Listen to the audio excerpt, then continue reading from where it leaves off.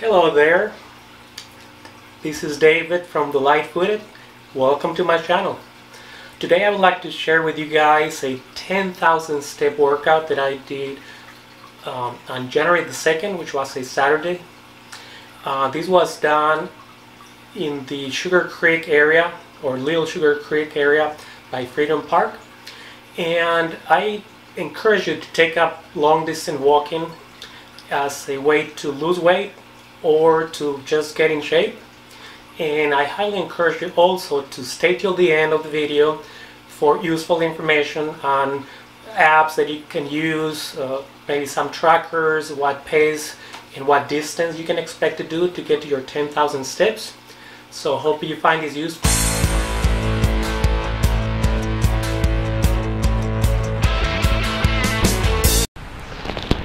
Hello there, David here. I'm here at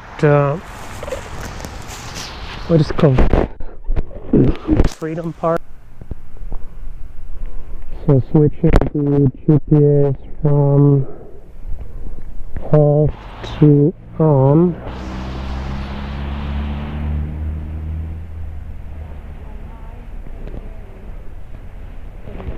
And it's ready.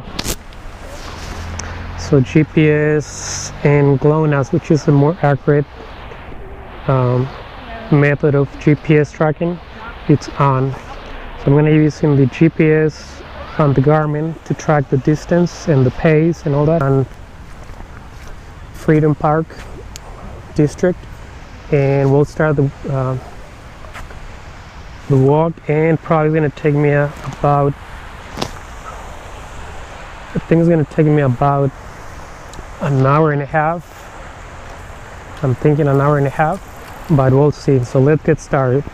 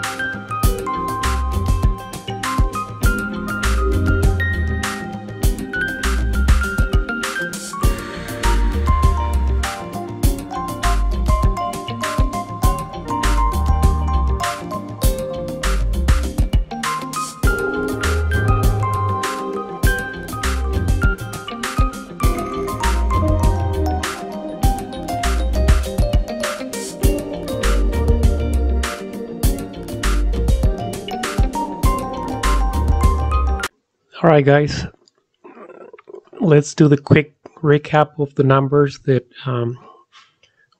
we have for that 10,000 walk or so. I'm sorry, 10,000 step walk from January the 2nd, Saturday. Um, as you can see, I'm logged into my Garmin Connect or Connect.Garmin. The app, it's called Garmin Connect. And this is the dashboard. So we're going to, this is the most recent one. I haven't uploaded anything recently, but this is the dashboard when you log in. And I use the Forerunner 235, which is, as the name says, for running purposes, but you can also use it to track other activities. So we're going to go to our panel here, go to all activities, and we're going to grab the most recent upload that I have, which is the walk that we were just discussing. I have titled it already. Just by clicking on the name, you should be able to bring up that activity directly. And I edited already the name, right? It gives us the time, which it was 3:01 p.m. is when we started. And the quick recap of the measured numbers, it's 4.62 miles, 1.47 minutes. The average pace was 23.11 minutes per mile. Again, that was because I was stopping quite, a few times or quite often to take pictures and so forth. The elevation gain was 151 feet, and calories, even though it looks like it's a lot, but have in mind that it was close to 2 hours, even though it seems to be a little high, but I'll take those calories. And this is a quick preview of the map. I'm going to run it in a second, but first I'm going to give you a few more stats on the final numbers. So the elevation, as we saw here, it's 151 feet, which is between the gains and the loss when you go down or up. So that's the elevation. That's just the quick elevation. It was mostly flat because of the park. The pace, was around 22 minutes per mile. Again, you can see when it dips down here, it goes to the 41. It's pretty much a stop. That's when I was taking the pictures, and then obviously I resumed, and the fastest areas would be like 17. There would be 16, probably is the 16 minutes per mile was the fastest pace, but the average was around 22 minutes per mile. The heart rate, the device that I was discussing, the Forerunner 235, has a built-in heart rate that tracks from your wrist. Maybe it's not as precise as the one, the old school, that you used to wear on your chest, but I think it's somehow accurate, not super inaccurate, so I'll take it for the convenience. And the cadence, that's just kind of the steps per minute. I think it was 117, the average, if you guys see it to the right. So think of 117 steps per minute, right? Or if you were to think like 60 on your right side and you multiply by the left side, so that's close to 120. So just think of that. And then the final numbers, again, summarizing, 4.62 miles, the calories again.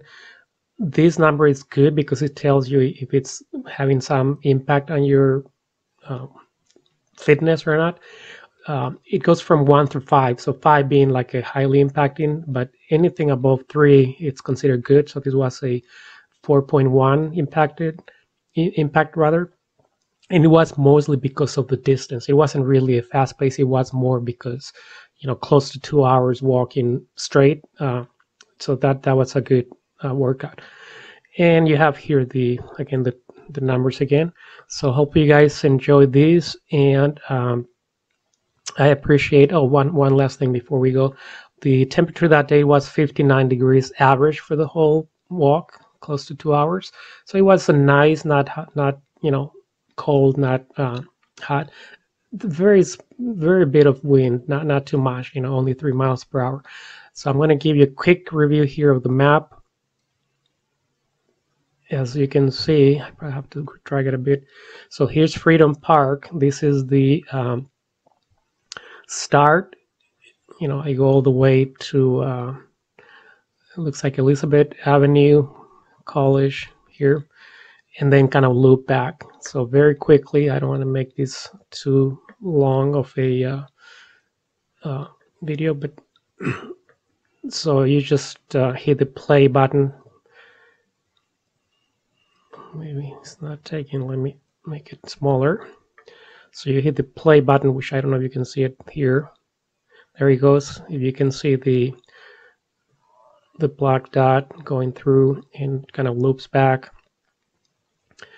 And I probably would post a bigger map if needed, but I don't think it's really needed. And there is the final part. All you would have to do is this, but again, it goes there. I mean, this is the Little Sugar Creek area. Kind of goes all the way up there and then come back. And after an hour and 47 minutes, then I'm kind of back at the start point almost.